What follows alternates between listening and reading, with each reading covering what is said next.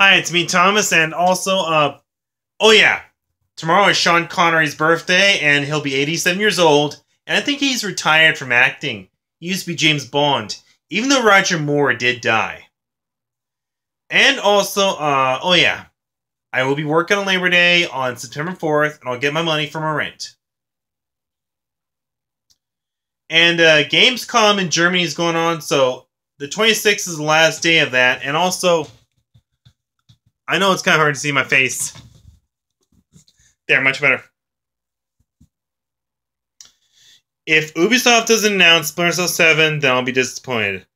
But I hope they announce it, like any news on the new Splinter Cell 7 game in 2018, before E3. That's what I want. I expect that, yes. August 20th is when Splinter Cell Blacklist came out for Xbox 360. And there has been one in a long time. And what else am I going to say? Oh, yeah. Whew. I called Samantha, but I left her a message. And just so you know, Nathan, yes, the husband. He was not born 1963.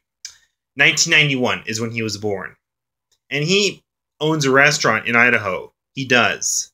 To celebrate. We all went there to celebrate the graduation. But remember, he's not a truck driver. You don't do that, Nathan, yet. A truck driver. No. And also, what else am I going to say? I believe. Anything else I want to say? I believe. Oh, yeah. Every time I hear REM's music, I think of Georgia is where they're from. Chik-fil-a. But you cannot go there because it's a Sunday. REM is the band from the 1980s into the 90s. But the band broke up in 2011.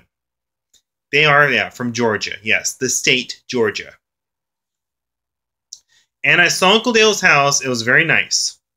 But Christmas time, I will not be filming because, yeah, of what I happened last year. So I will keep that to myself. So comment down here and let me know what you think. So, bye! Bye!